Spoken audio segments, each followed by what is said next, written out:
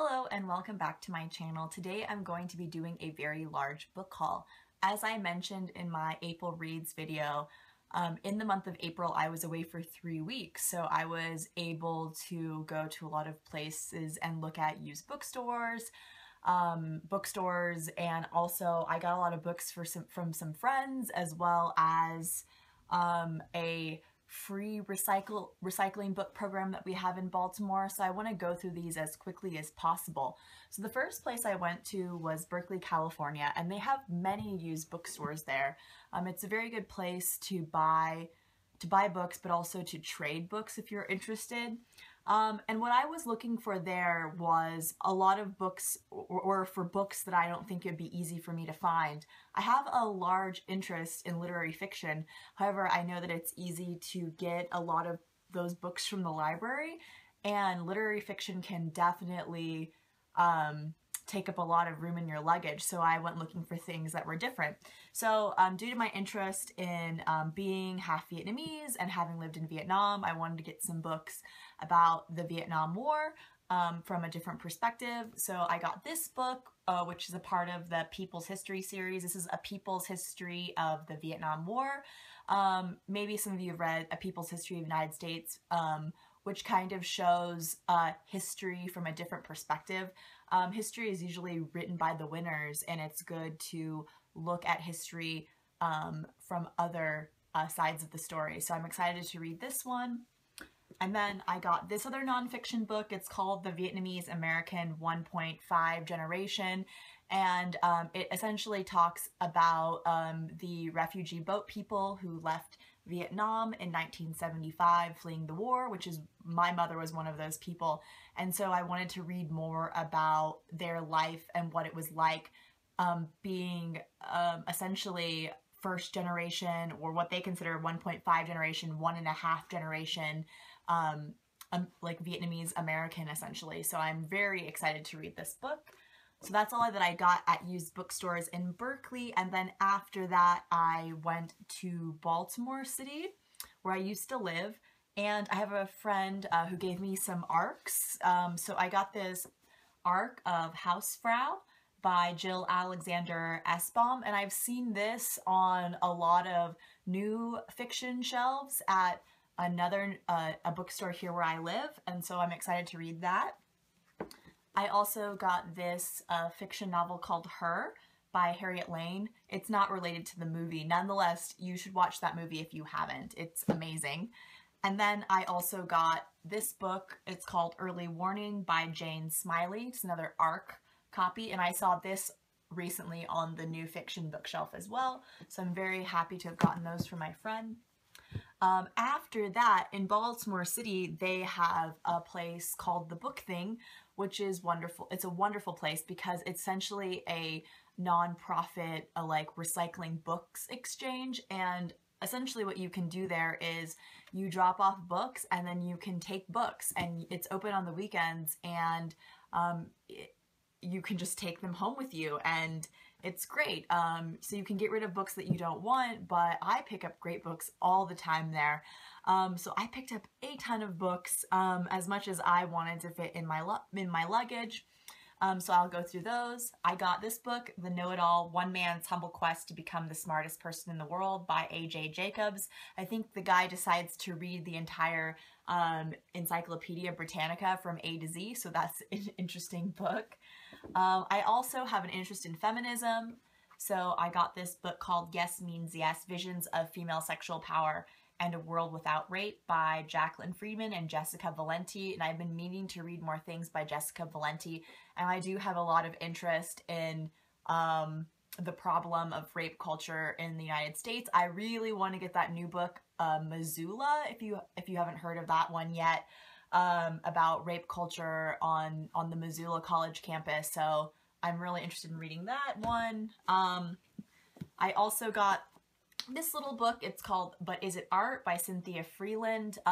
It's just, sometimes when I teach art, I think that contemporary art and art in general can be a little bit of a mystery to people. And so sometimes it helps me to, even though I studied art and have a background in it, it's good to read these books that are, I guess, that that set it out for people in a very easy way, because it helps me to create easy language to talk about art with my students, to help them appreciate art if they have no background.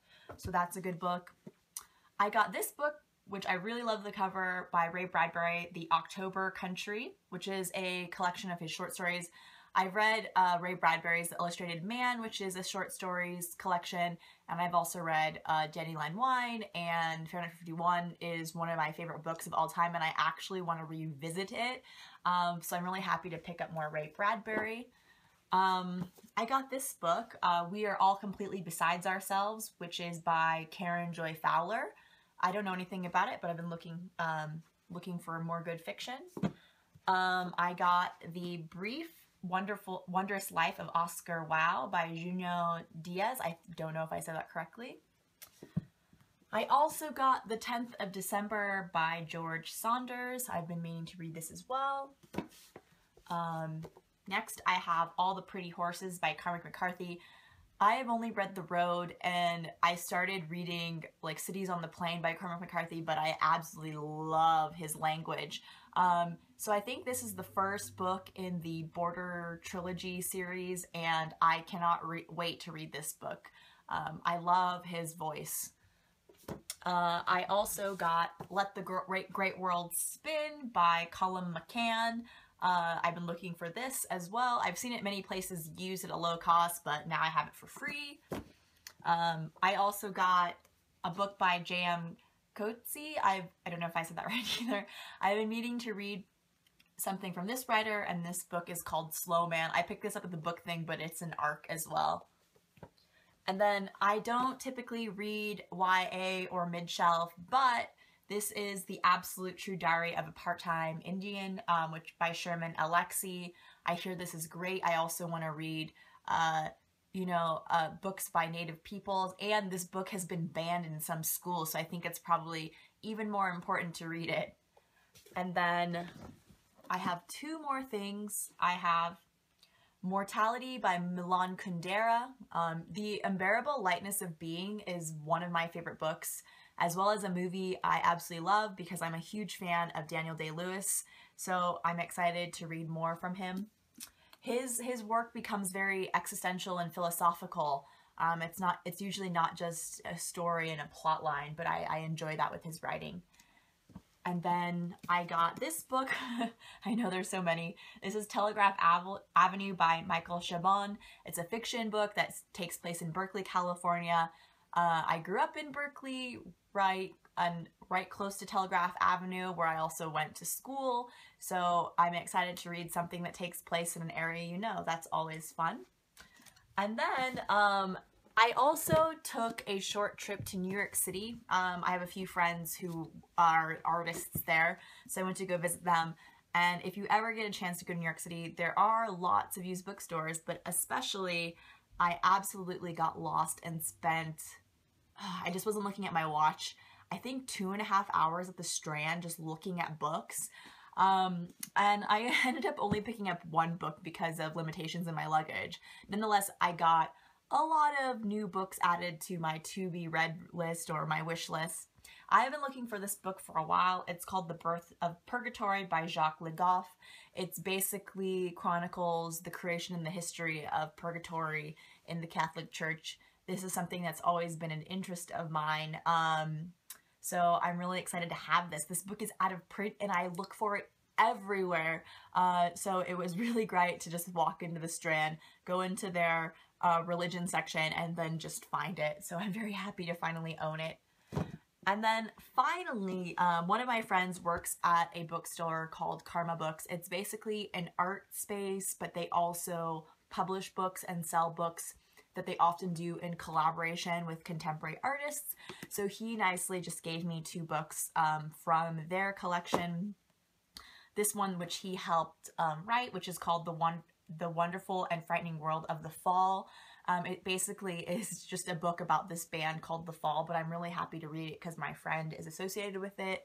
And then he just gave me this random book, which I have no idea what it's about, but it's called Happy Failure by George Pendle. These books are, they're self-published by this bookstore, so they don't have like the typical ISBN numbers and barcodes as you're used to, but nonetheless, I think it's good to support independent bookstores.